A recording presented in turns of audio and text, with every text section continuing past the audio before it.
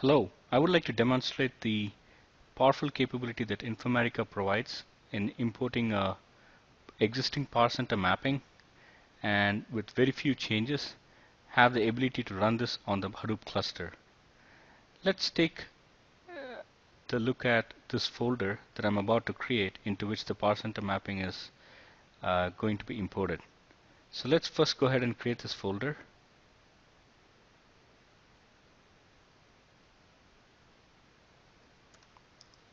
Let's call that test folder 2. And in this folder, let's go ahead and import the PowerCenter mapping.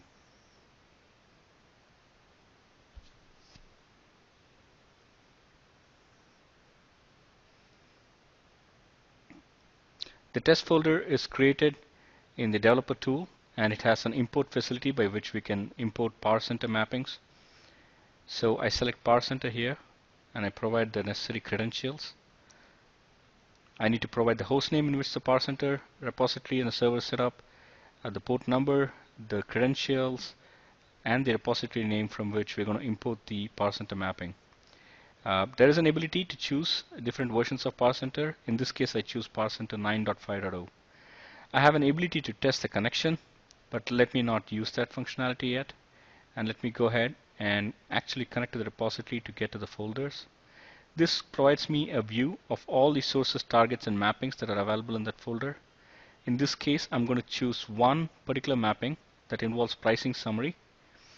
And I'm going to import this mapping and bring it into a location that I just created, the folder, test folder 2. So what I've just done is the ability to choose a particular mapping in PowerCenter repository and choose a target folder in which I need to import it. Here are the two data objects that are related to the mapping that I want to import. One is regarding the source and the other is regarding the target.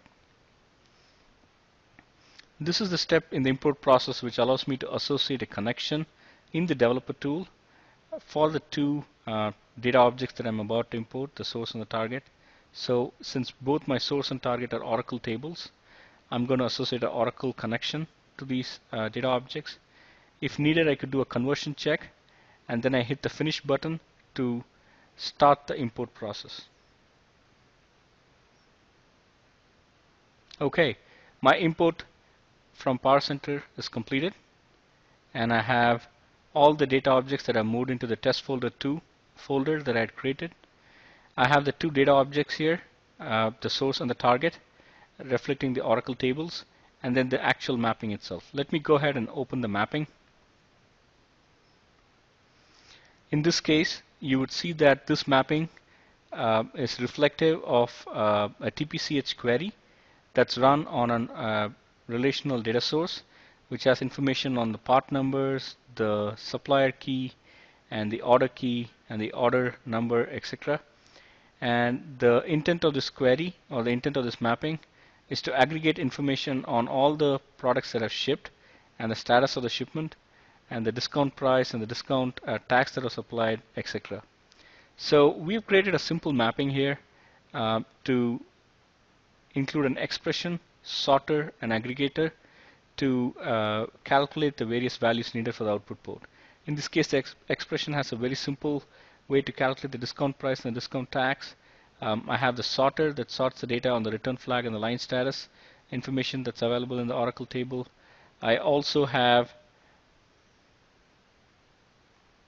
the target, which is an Oracle table. In this case, I could go to runtime and look at the fact that it's an Oracle source connection.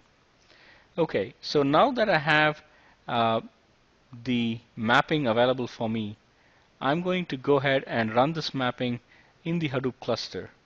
In order for me to run this mapping in the Hadoop cluster, it's a very simple few steps that I need to follow. I click on the mapping canvas, I click on the Advanced tab, I select Hadoop as the validation environment because I'm going to turn around and use this entire mapping to run it on Hadoop.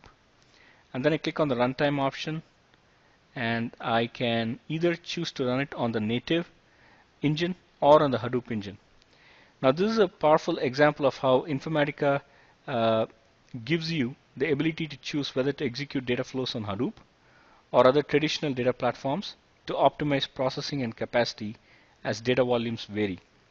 For example, if you had 10 terabytes of data flowing through this mapping, then you would choose the environment type to be Hadoop because it offers more scalability and power in processing the data.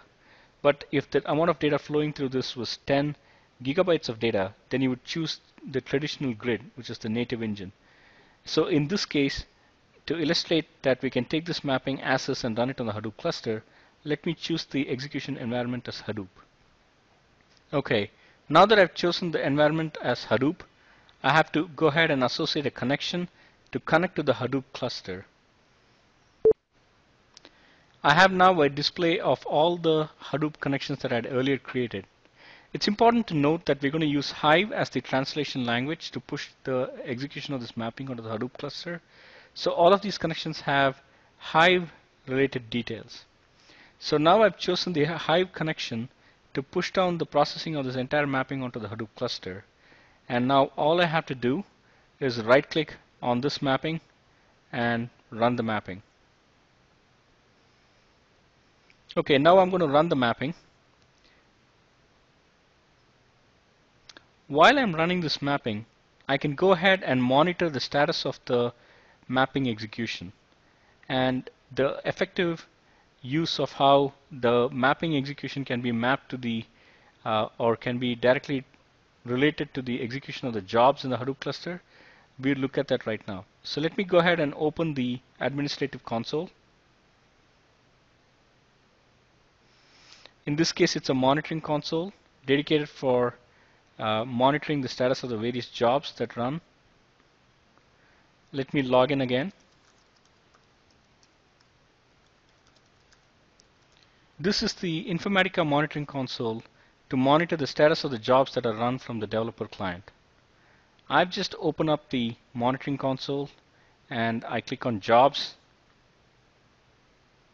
and it shows the currently running jobs. This is the pricing summary mapping that is currently running. It has multiple scripts that are run as part of the mapping. In this case, there's one mapping that gets translated into multiple scripts, and each script internally gets translated into multiple Hive queries. Now, if needed, I can select the mapping itself and look at the overall Hive query plan for the mapping. It has information on the mappers and the reducers that are set via the Hive connection. It also has information on temporary staging tables in which data is staged in the Hadoop cluster. If needed, I could drill down into a particular Hive query that's executed in a particular script and look at the individual Hive query. In this case, it's insert overwriting data into a table, a temporary staging table. And I could also drill down into the details of the particular MapReduce job that was run as part of executing this Hive query. I could drill down into the mapping task. In this case, I could drill down into the logs, and I could actually take a look at the various logs that have been that are there for the mapping task. So Informatica provides a very easy and flexible manner to monitor the status of jobs that are run on the Hadoop cluster by correlating that and relating that to the mapping that's run in the Informatica PowerCenter product itself. So this brings me to the end of the demo. I would like to add that only Informatica provides the ability to process data in Hadoop without all the data having to be staged in the Hadoop prior to processing. So we stream the data from the relational data source and bring it into the Hadoop cluster, process it in the Hadoop cluster, and then eventually we write it out into the target. It is also important for us to note that only Informatica enables you to reuse an existing PowerCenter mapping and deploy the execution on Hadoop, rapidly increasing time to delivery and avoiding having to rebuild data flows for Hadoop. In this case, we just imported the PowerCenter mapping, and with very few clicks of the button, we're able to run this mapping on the Hadoop cluster using Hive as the connection source. Thank you very much for listening in on the demo.